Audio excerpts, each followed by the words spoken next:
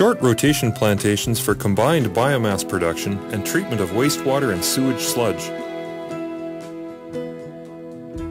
The interest of willows started from the beginning in the 60s, because at that time foresters in Sweden believe that in the 90s there will be a shortage of wood for paper in Sweden.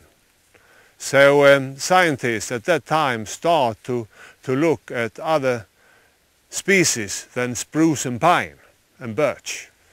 But when they were doing this, the energy crisis started in 73 and 76, I think it was.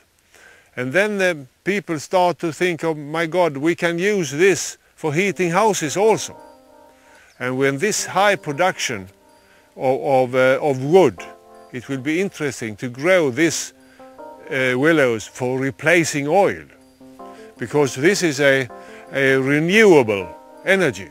They are growing and we can harvest it, and they are growing and we can harvest it. BIOPROS, a European Union-funded project which commenced in 2005, is focused on the safe application of wastewater and sewage sludge in short rotation plantations, or SRPs. The project is based on previous experience from Sweden, the UK, Estonia and Poland. At present, 25 partners from 11 European countries form part of this collaborative research project. The partners include research and development institutions, small and medium enterprises and associations of producers. Research studies are being conducted, and there have been many working meetings and field experience exchanges. Wastewater is produced in large amounts by households and industry and must be treated correctly.